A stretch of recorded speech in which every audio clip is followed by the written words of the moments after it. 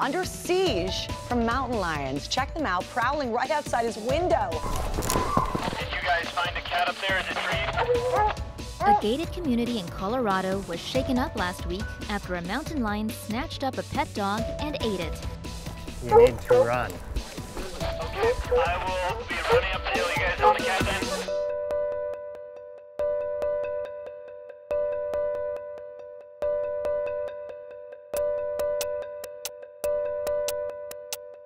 Mountain lions, their historical range covered all of the U.S., a lot of Canada, all the way through Mexico into South America. So probably, other than humans, the widest ranging mammal in North America. Over the last 2 to 3 decades, the number of reports we get from the public that there's a lion in the area has definitely been increasing. Why that is probably related to the number of people moving into lion habitat. Some of the theories people have had about mountain lions and how they use these urban areas is that they've become habituated to people and they're no longer afraid of people, and that's going to increase the probability that a lion is going to attack on a human. And those are some of the ideas people throw around.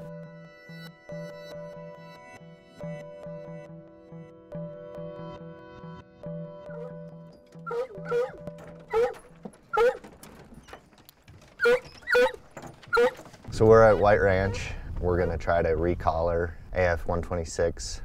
Her battery's about dead. So we just need to catch her, put a new collar on, take some samples. In order to get GPS collars and mark these animals and be able to follow them around, we've got to be able to catch them, tranquilize them, and actually put a collar on them.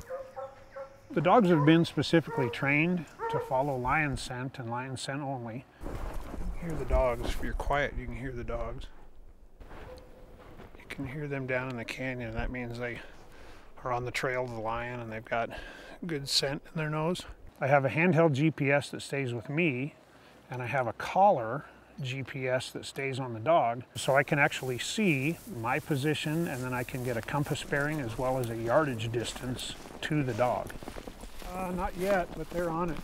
Lions are real solitary animals, and the dogs come running up on them barking.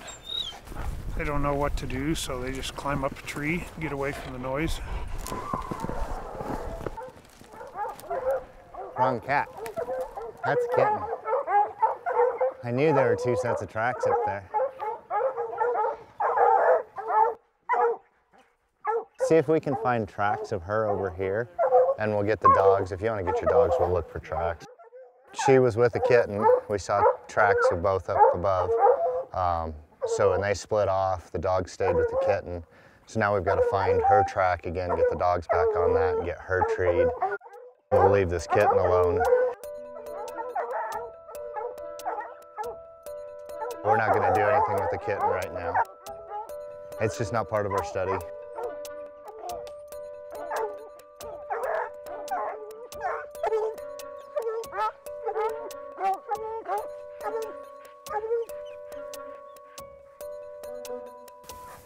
We've put GPS collars on all of the lions that we've captured.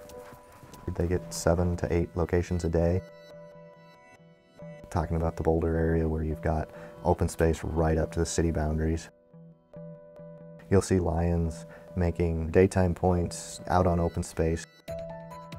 And then you'll see 2 or 3 points at night where they've moved off that, come into town, maybe made a kill, killed a raccoon or something, or a deer. They feed on it, and then they slip back out to the open space properties. So you go into these urban areas and you definitely see lions making these big movements. We're not seeing these movements out in remote areas away from people, which means they are still trying to separate themselves from the humans. Lions do seem to be afraid of people still. That's a decent track. Yeah, we looped back, started the tracks again, and ended up back in the same spot. And there's just, with that many cats running around, it's hard for the dogs to sort it out. You get dogs out on a lion track, and you never know where you're going to end up. Did you guys find a cat up there? Is it treed? I don't know yet. Based on the behavior that I've seen from these lions, I think there's potential that lions and humans can coexist on the landscape. But in order for lions and humans to coexist, I think there's going to have to be a huge effort on the human population to learn to coexist with them. If people aren't responsible with their pets or their hobby livestock, lions are going to lose every time. The lion's going to end up dying because of that. See a cat? Go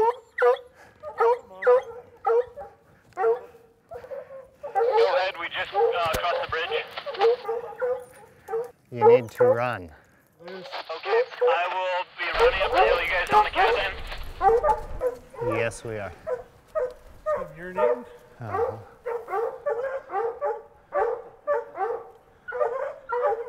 Uh-oh. Get above her, maybe she'll go down. Run her downhill. Downhill. No. Cat just jumped out of the tree. Copy.